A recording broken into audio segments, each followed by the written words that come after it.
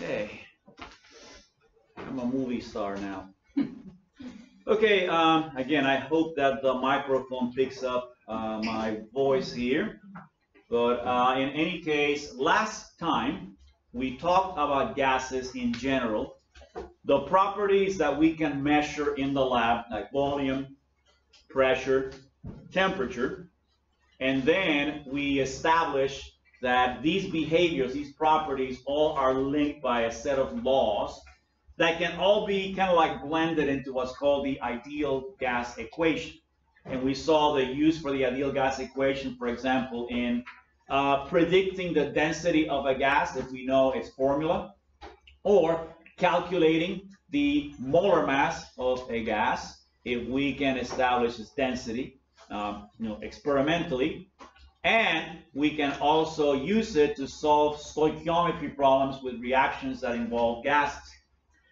Again, what we do in chemistry, remember what I said the first day, is you experience, you observe things in the macro world, and then you go to the atomic and molecular world and you explain them over there.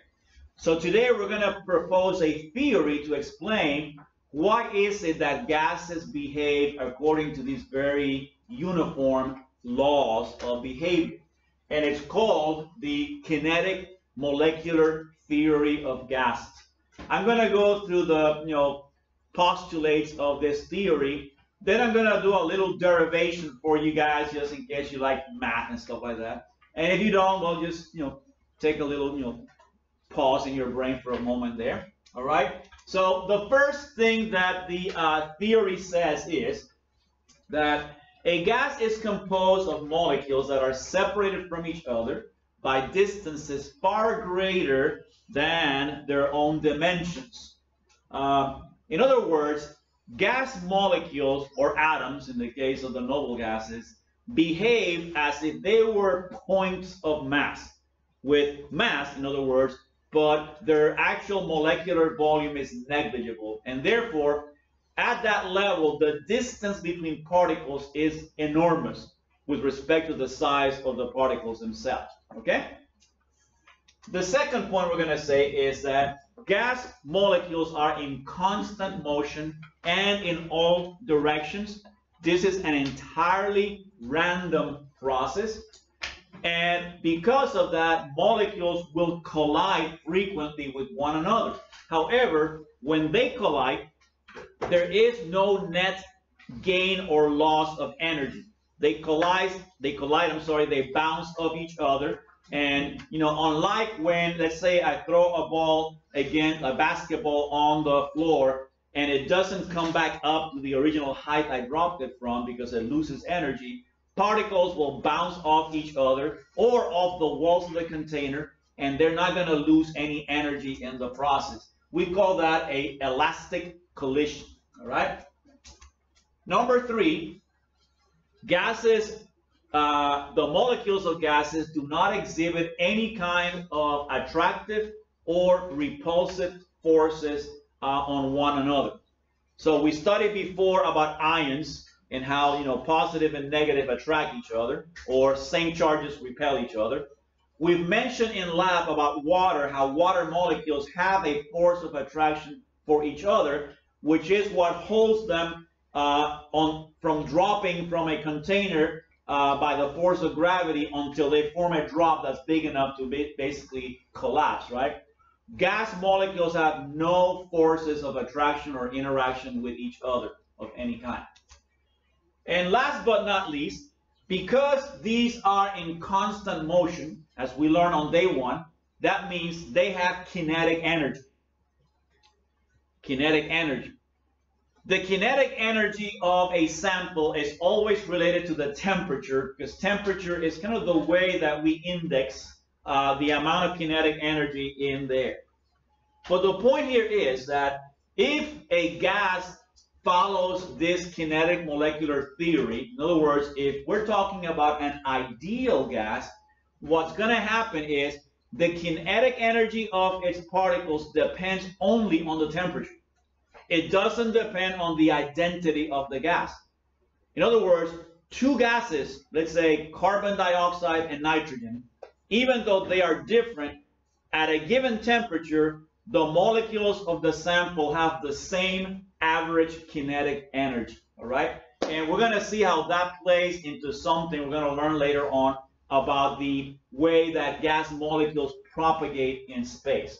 Okay, so I'm going to do a little derivation here. I'm going to move over here to our canvas, to our doc cam. Okay, so I'm going to, for those of you watching the recorded thing, I'm going to step out of the screen for a moment here.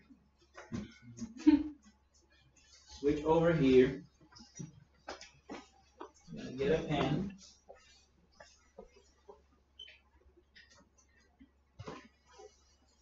Okay, so let's do this. So let's start out by considering a particle of a gas, right? So consider, oops, where are we? I know what this is. Oh, you know what? I remember I did out of here. All right. Again, let's consider a gas particle. And let's say that it is moving at constant velocity. I'm going to abbreviate that as V.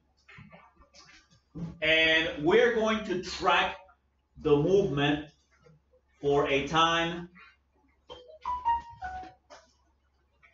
from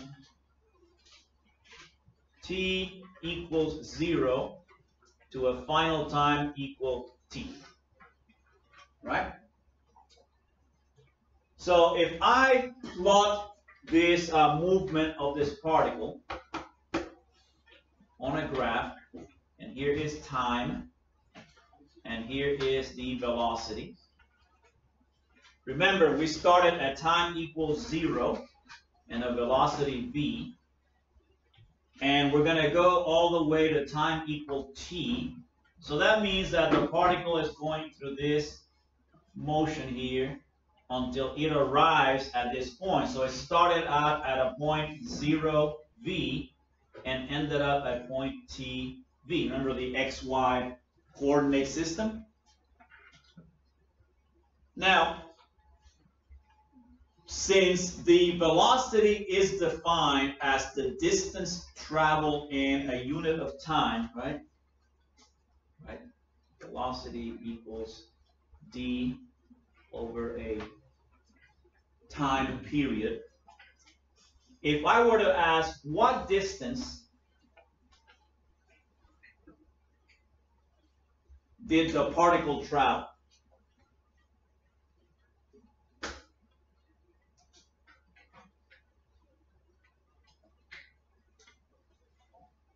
If I had measured its starting point and its final point, what would have been the distance traveled? Well, based on this equation here, we can see that the distance would be v times the time, right? Just from the equation there, just rearranging the equation, right?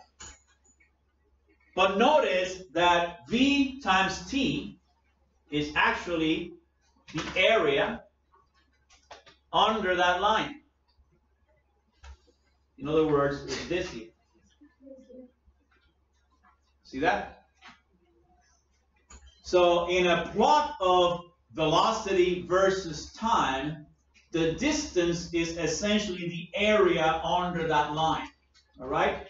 So let's take a second scenario. Consider, again, a gas particle. But this time, we're going to change the scenario. This time, we are going to move from an initial velocity, which is 0. In other words, from being motionless to a final velocity, which will be v. So our target velocity. But we're going to say it's going to be at constant acceleration.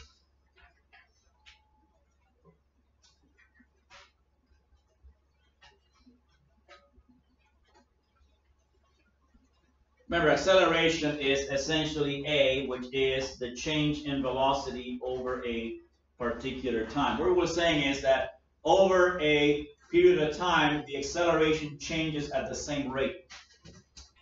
And then we're going to, again, go from time t equals 0 to t final equals t. So we're going to just track it from an initial point in time to a set target time point, and we're going to track the velocity change over that time period.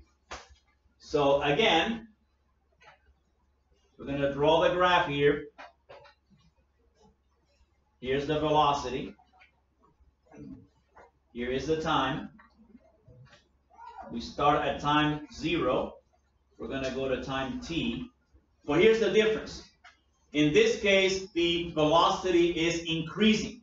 So we start out at 0 velocity, and we're going to change all the way until we get to velocity v.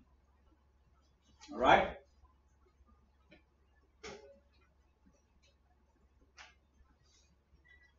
Notice again, the acceleration is the change in velocity over time. But that would be final minus initial divided by final minus initial. But remember, we started at 0 time, 0 velocity. In other words, the particle was not moving. So these get canceled out, which means that the acceleration essentially is v over t.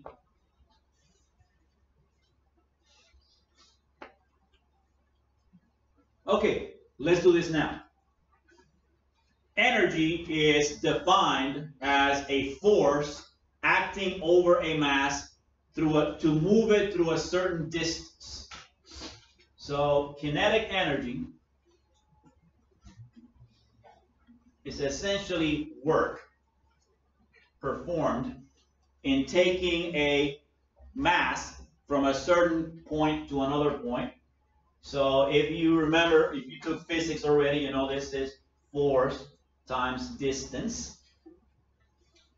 So let's see what these are. Force is calculated as mass times the acceleration. And distance, of course,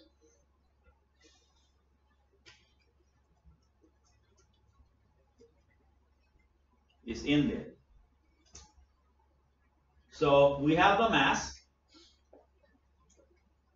but the acceleration we said is v over t, right?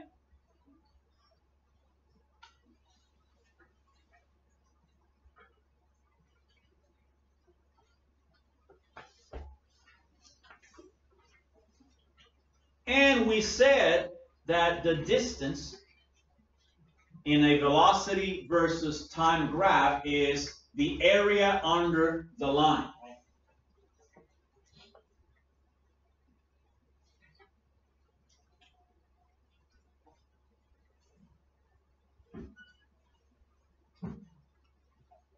Well, in this case, the area under the line is actually a triangle.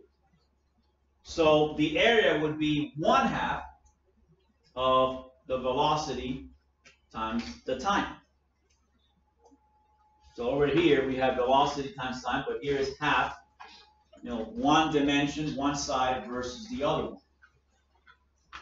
As you can see, when we do this, the time variables cancel out, and so we are left with saying that the kinetic energy equals 1/2 mv squared.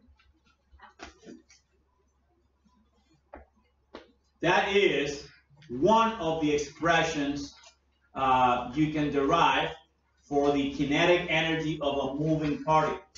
It's essentially, what it means is the work performed in moving a mass from resting state to a particular velocity v. That's what it means. Okay? So this is the work done in moving particle of mass m from resting state to v speed or velocity. Now here's the problem. That sounds great for a single particle, but as you know already, we never measure things for a single molecule or single particle. We measure a whole zillion of them, right, in any sample. So what we have to do then is, instead of using the velocity of a single particle, we need like an average. But we cannot really calculate an average because that would mean measuring the speed of every single molecule and then dividing by, whatever gazillion number of items we have. So what scientists do is they use a statistical approach, and instead of measuring the actual, mathematical average, you mention what's called a statistical average.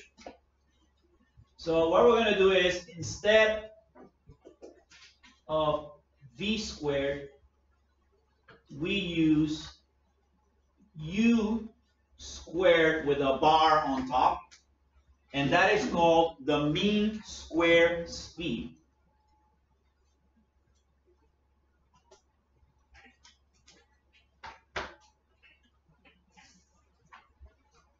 Again, it's a u squared, but with a bar on top of the u, indicating that this is not a mathematical average, it's a statistical average. And in a few moments, I'll show you an experiment that is done to find what that value is for the sample of gas in question, okay? So, trust me, what I've done here is a very simple derivation that perhaps your physics professors would cringe at, if not laugh. But it's kind of like to illustrate how we arrived at this expression, which we are going to be using later on in other scenarios, all right? So notice, for example, that if we say that two samples of gas have the same kinetic energy, right? That's what we said. We said that according to the, let me go back to our, let me give you a chance to finish writing that, and then I'll go back to the slideshow so we can see what I mean. All right? Again, remember that we are going to be using a statistical approach to figuring out what the speeds of molecules are. So what the kinetic molecular theory said is that at any two gases at the same temperature have the same average kinetic energy. And what we just derived was an expression that says that the average kinetic energy is 1/2 times the mass times the mean square speed. In other words, the statistical average of the square of the speeds of these particles. Now realize, if I'm saying that two gases that are different, in other words, let's say carbon dioxide and let's say helium, at the same temperature, we're going to say they have the same average kinetic energy. Think about it. Since they're different molecules, they have different masses. So if one of them has a bigger mass than the other one, what does that mean about their speed then? It's lower. Exactly. They're inversely related. If I increase this number here, the other one has to decrease to keep this number constant. So in other words, if a gas has bigger molecules, it's also going to have lower average speeds. See what I'm saying? Okay? So keep that in mind, because that comes from simply looking at this from a math perspective. Again, ratios and proportions. In this case, to keep the energy the same, two gases will have to compensate for the differences in masses by also compensating with different velocities in there, okay? So that's what the kinetic molecular theory says, okay? Any questions about the theory overall? Good. So let's go and now explain the behavior of gases that we observe using this theory. First of all, we said that gases are the most compressible physical state. Now imagine, why are you able to easily compress a sample of gas? Because essentially there's a lot of room between the molecules.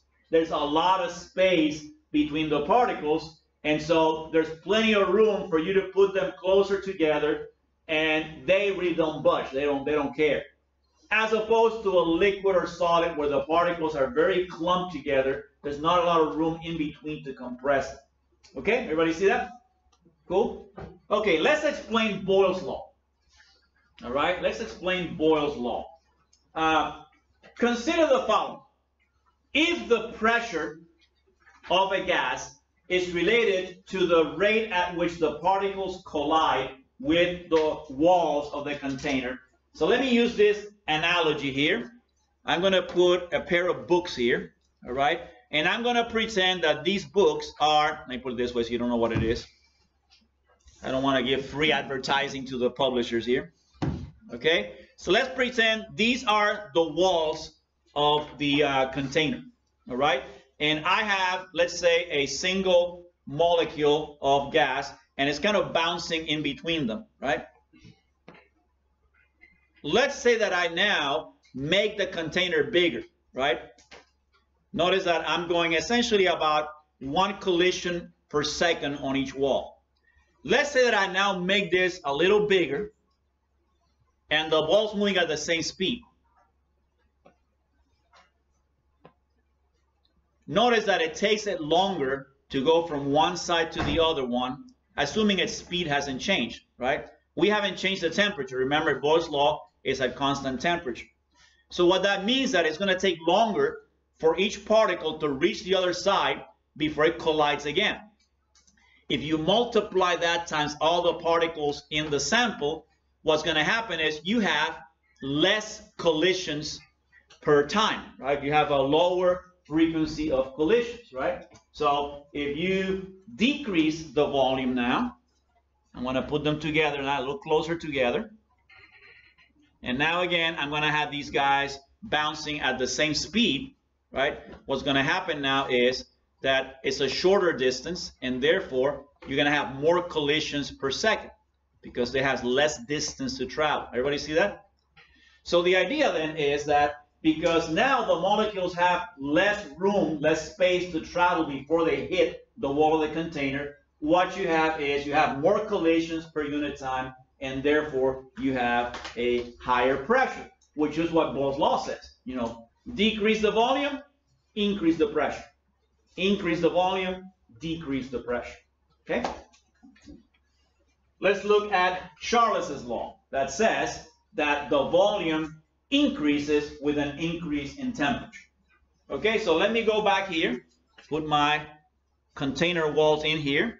Again, bring my molecule of gas, and let's say that it's coming back and forth, you know, about 1 collision per second. And now let's say I increase the temperature, which means now my molecule of gas has more kinetic energy, so it moves faster. More collisions means higher what? Higher pressure, right? Higher pressure, which means that now the pressure inside is building up and is causing these guys to get pushed until the pressure inside decreases enough to where it's the same as the pressure on the outside, and it no longer can push the container out. But in the process, what has happened is that the volume has increased. See that? So again, by invoking this idea that the kinetic energy of the particles depends on the temperature, increasing temperature means you're increasing the average kinetic energy. More energy means they're moving faster, and therefore they're increasing the number of collisions with the wall of the container. And as a result, what's going to happen is, since the pressure on the outside stayed constant, the pressure on the inside increased, it pushes out and it causes a expansion of the gas, or in other words, it increases the volume. Let me pull these down so you can see the bottom of the screen here. All right. So you can see how the kinetic molecular theory explains these laws that we observe in the macro world by looking at the properties of the actual molecules or particles of the gas. All right. The other law that we studied was Avogadro's law. That one said that if you increase the number of particles, you're going to have an increase in the volume. So let's see how that would work. Let me bring back my little sample container here. Again, I'm going to put it at a small volume. And again, I have my particle of gas that's kind of like bouncing back and forth. But now let's say there's two of them. All right? So whereas before, I had to wait for this particle to hit one side and then come back, now I have another one already hitting that side. So basically what I've done is I've increased the number of collisions. If I increase the number of collisions, that means that I'm increasing the pressure inside. So I'm going to end up pushing out the container until they're back to where they hit the walls of the container, kind of the way it happened when there was only one of them. And now at this point, the pressure inside is equalized with the pressure on the outside. And so the container stays at that volume. But notice that now the container has expanded, right? The gas has expanded. So essentially, more particles means more collisions against the container. Since the outside pressure has remained constant, that means that the collisions cause the gas to push against the container until the pressure equilibrates. The result is that the gas has had a net increase in its volume. In other words, it has expanded. So you can see how Boyle's law, Charles's law, Avogadro's law, all can be explained by this simple model of the kinetic molecular theory. The other law that we studied was Dalton's law of partial pressures, which said that if you have a mixture of gases, essentially, the total pressure in the container is the sum of the partial pressure of each gas. In other words, each gas generates a partial pressure that depends on the number of moles of that particular gas in there. Well, what is that?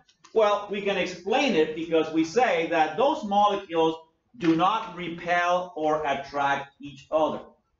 In other words, the pressure exerted by one type of molecule of gas is totally unaffected by the presence of other gas molecules. Every gas in that sample behaves as if the other gases weren't even there. And so essentially, the pressure that that gas generates only depends on how many molecules of that gas are in there, right? The other gases do the same. So in other words, the total pressure is the sum of the partial pressures of all the gases. That's a very interesting, simple theory. I think it's elegant in its simplicity. I know that I walked you some math calculations that seemed, a little out there. But honestly, if you look back at them later on, you'll realize, no, these are simple calculations. Like I said, if I took that to a physics professor, they'd probably laugh in my face. That's so simple. But I just wanted to illustrate you where that expression came of the kinetic energy. Now, of course, at this point, all we know about kinetic energy is A, that it has to do with motion of particles. B, that it is a measure of work that is done. In other words, that's what it takes to move a particle from this point to that point, and so forth. In the next chapter, we'll study kinetic energy in more detail, and we will see the interaction between temperature and kinetic energy. All right? Okay, any questions before we take our break? Any questions so far? Cool. Okay, let's take a 10-minute break. We'll reconvene at 5 till 2, and then we're going to look at one way of measuring these molecular speeds and energies of particles, right? Let's take a 10-minute break.